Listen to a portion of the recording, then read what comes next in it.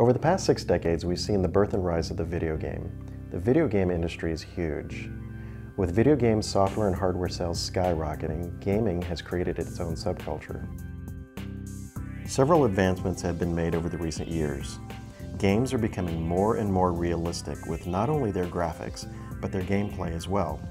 Physics engines have played a major role in making the gameplay more realistic. Physics engines are libraries of code that perform approximate simulations of physical systems. There are two types of physics engines: high-precision engines and real-time engines. High-precision engines require more processing power, so they're used more for scientific modeling rather than video games.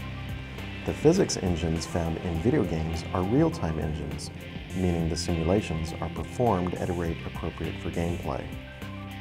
Real-time physics engines are the focus of our presentation as they are what are driving the realism in the video game industry today.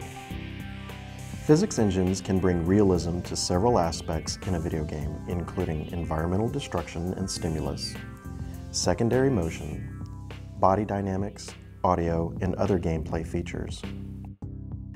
There is a growing demand for realistic gameplay, but this demand calls for more than just high-quality graphics. Players now expect real-world logic involved in their gaming. Forces like gravity and friction must be accounted for. Other expectations include realistic collisions, damage, and character movements.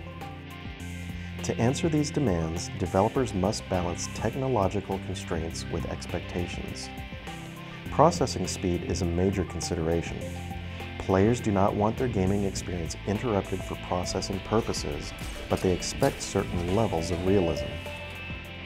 Different approaches have been taken with various hardware, middleware, and software systems in play.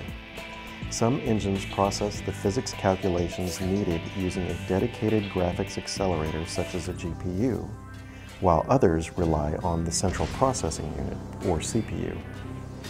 The video game physics engine sector is dominated by two major players, Havok and NVIDIA. But there are other players who have built physics into their game engines. There are also open source options, but they are not within the scope of this presentation. In this presentation, we will outline the general history of video games and the industry as it is pertinent to physics engines. We will then discuss the current trends in use of physics in video games. And finally, we will explore the current industry landscape and state of physics engines. Now, Chelsea will discuss video game history.